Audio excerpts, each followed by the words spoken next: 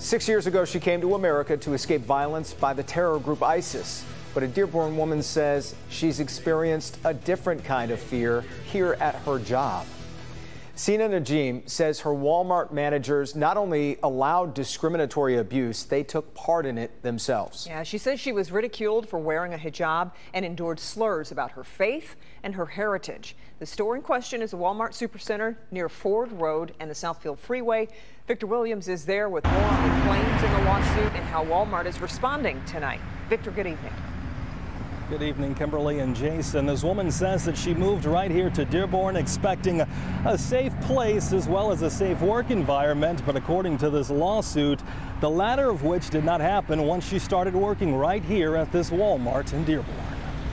It's unfortunate that in this day and age, even after all the Black Lives Matter movement, some people simply don't get it. Today it was announced a lawsuit has officially been filed against Walmart and two managers for allegedly discriminating against an Iraqi refugee who could barely speak English.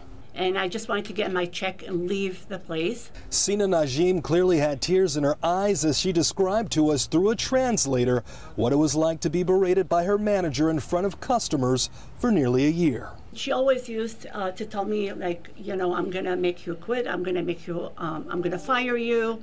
And she has other people with her, and they used to laugh at me. It's also alleged that the manager and other employees would use racial slurs towards Sina and would ridicule her for simply wearing a hijab. They were talking about me and laughing about me, and they were saying, stupid. She has a hijab. Why do you let her be in this department? The abuse is said to have been so bad the woman and her lawyers claim she started to have anxiety and other health issues.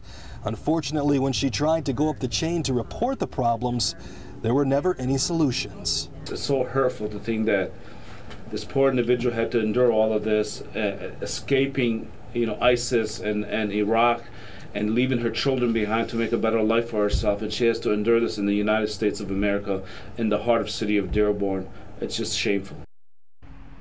And Walmart said that they'll be looking into the accusations. They sent over this statement which reads, quote, Walmart takes the allegations like this very seriously, and we want all of our associates to feel welcome and respected. We will respond appropriately with the court once we have been served the complaint. In Dearborn, Victor Williams, Local 4. Okay, Victor, thanks.